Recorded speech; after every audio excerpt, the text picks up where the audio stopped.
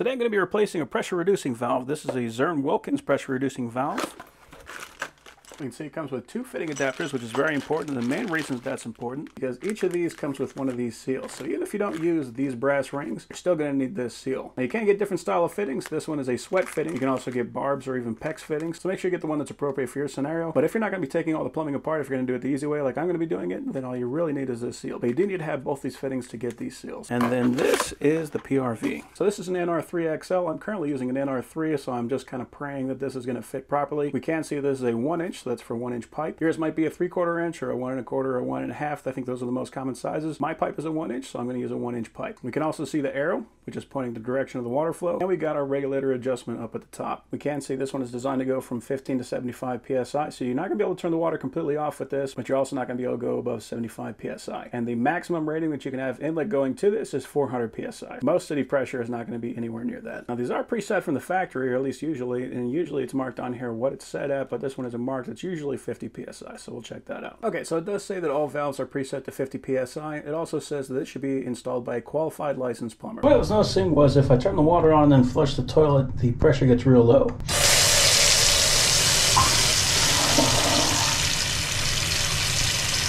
So that might be a flow problem due to a constricted PRV. So, right now, we have 100 psi. So that is way overkill. We should not have any problems with flow with that. But it is possible that these bibs are actually bypassing what's going on in the house.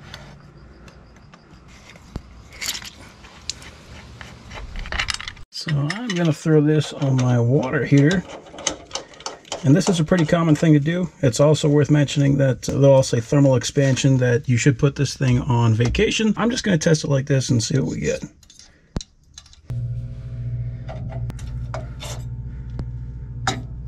Okay, so that is showing 100 psi as well. So we have got way too much pressure. Now, if you look at this PRV, we can see this bolt is pretty much bottomed all the way out. So I'm guessing the last owner had the same problem we're having where it wasn't enough flow. So they just kept on increasing the pressure trying to get more. I'm hoping the problem is right here in the PRV. I'm just going to swap this out and see if that makes a difference. All right, so what we want to look at here is that the arrow is pointing to the right. So we want to make sure when we install the new one, the flow is to the right. And shut off the water. And then we're going to drain the water from the house.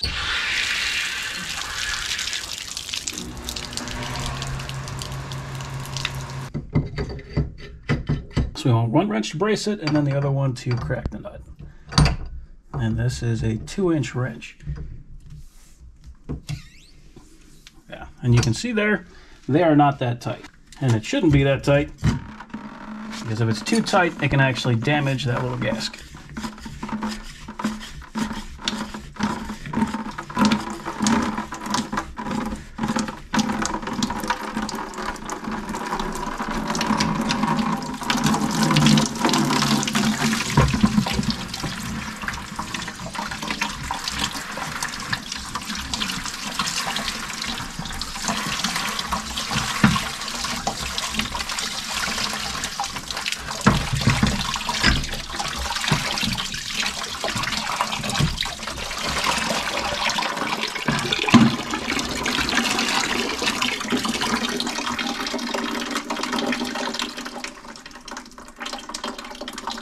Okay, so there it is.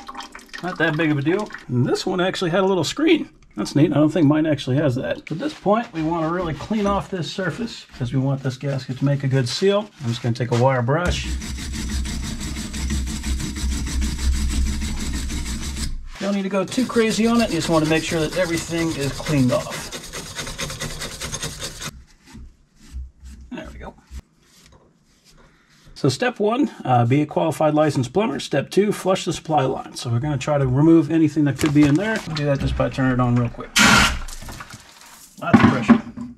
And now we're going to open these bags, pull out our gasket. So I need a gasket from both sets. Make sure they fit. That looks good. Yeah, that's going to be perfectly fine. So if you need to upgrade from an NR3 to an NR3XL, that is the same fit. As long as the threads are the same. So we're going to find out here in just a second.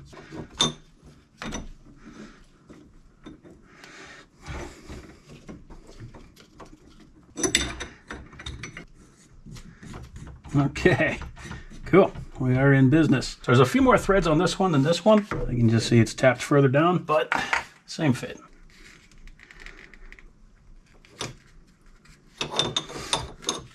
There we go. All right. So for how hard you want to tighten it, just get it to finger tight and then give it about a quarter turn. That should be it. So now we're going to slowly crack this on. So we are pressurized. There's no leaks here. Open that the rest of the way up. And looks like we didn't lose any pressure there. So now I just need to get the air out of the line.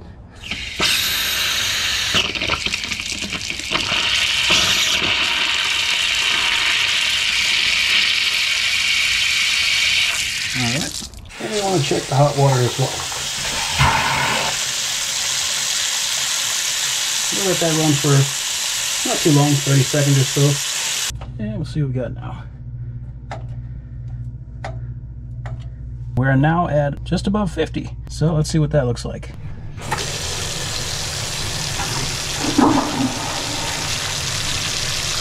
There you go. So we actually have less pressure, but it didn't go down at all when we flushed the probe. So that's what I was looking for. And this might be a little hot.